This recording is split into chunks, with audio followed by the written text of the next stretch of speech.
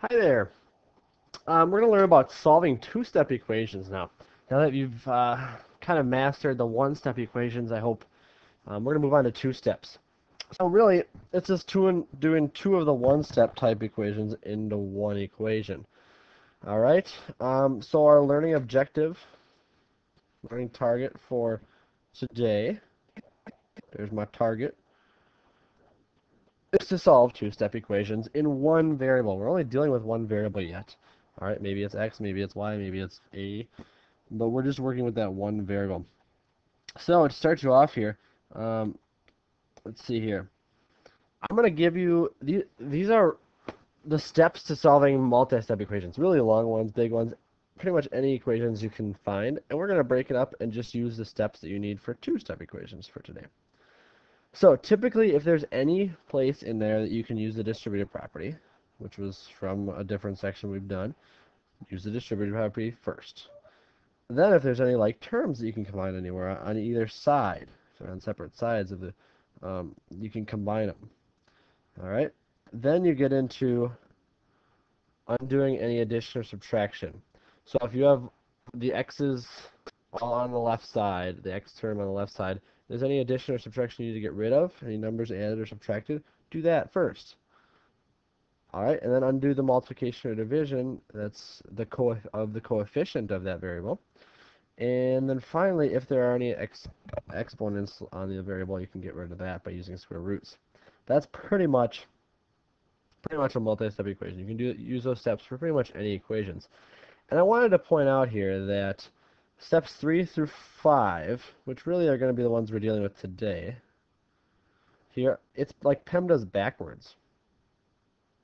So if you go backwards in PEMDAS, which is our order of operations, we're going to do addition or subtraction, then multiplication or division, then exponents. And I know parentheses aren't in there, but it really is like PEMDAS or MDAS backwards. Just something that I noticed, and many others have noticed as well. Remember, you're always trying to isolate the variable. You want that variable all by itself. You want to know what it is equal to. So let's use these steps, and we'll go back to them with a couple examples. So let's do this example first. This is a typical two-step equation. We have 2x plus 3 equals 15, and we want to solve for x. What is x equal to? Now you can do some guessing and checking, but guessing and checking is not the best way to do it. It's not the easiest way to do it, especially when things get more challenging.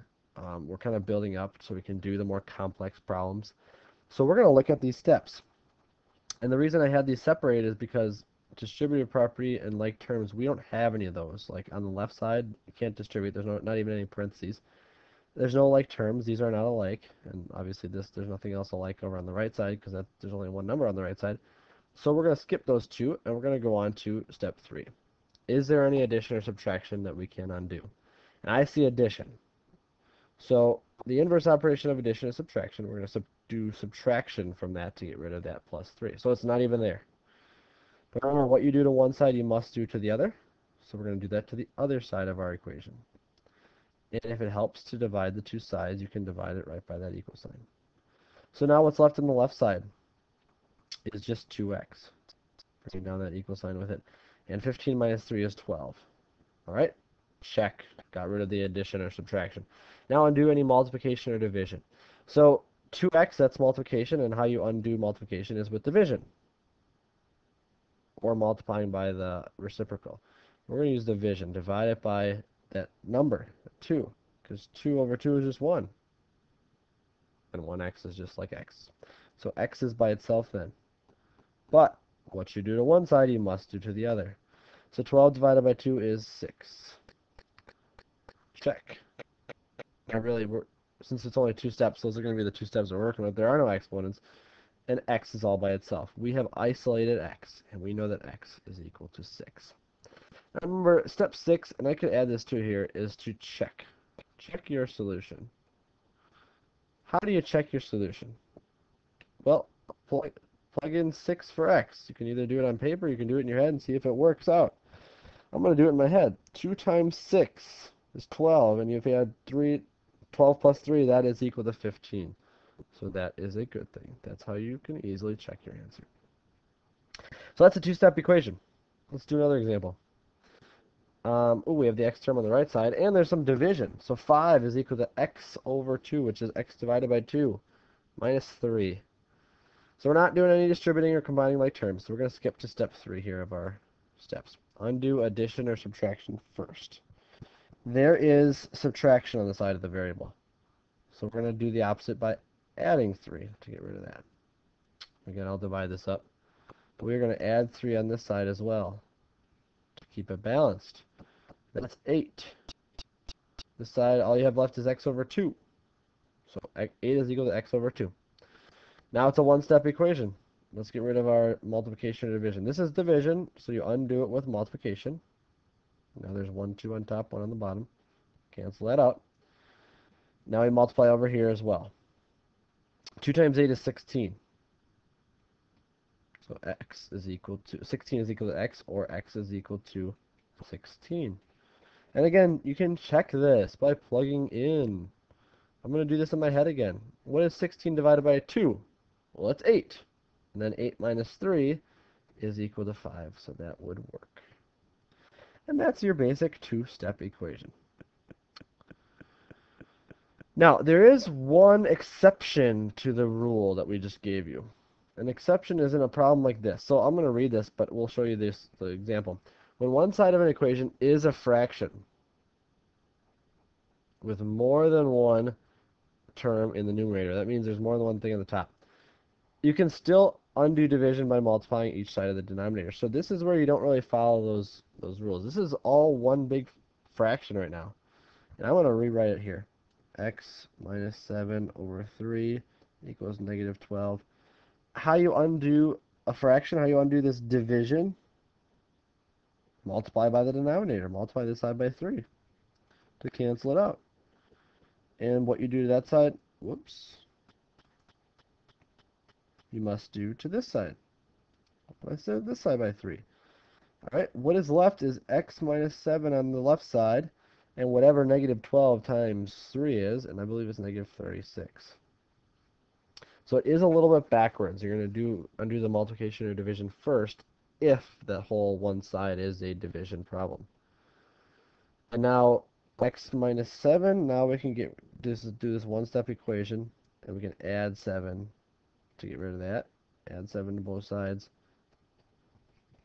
X equals negative 36 plus 7 is actually negative 29. And there's your answer. You can certainly go ahead and check that again by plugging in. So it's negative 29 minus 7 all divided by 3. Is that going to be equal to negative 12? Well, negative 29 minus 7 is negative 36 over 3 does equal negative 12. Plug it into your calculator. You can check it that way, but we are good to go. All right. I'm going to leave you with this problem. A good word problem. It says community service. You're making a bulletin board to advertise community service opportunities in your town. You plan to use a half sheet of construction paper for each ad. You need 5 sheets of construction paper for a title banner. And you have 18 sheets of construction paper total. So when you see that, you should always say equals 18. How many ads can you make? Why don't you pause it for a second and see if you can write the equation first, and then solve it. I'm going to write the equation as well. All right, so what we're saying here is you need 1/2 a sheet. We're trying to figure out how many ads. So we're going to say x is equal to the number of ads. So that's what we're trying to figure out. All right, you use 1/2 a sheet per ad. So 1/2 of sheet per ad. And we know we need 5 sheets for the title banner because that's part of the bulletin board as well. So we need 5 sheets no matter what, plus 1/2 per ad. And it's got to be equal to a total of 18 sheets because we don't have any more than that. So how many ads can we make? Let's just solve for x. See if this makes sense too. When you tend to work it out, it helps you figure out if it makes sense. So subtract 5 from both sides. That's the addition or subtraction first. 1/2 x is left on this side, equal to 13.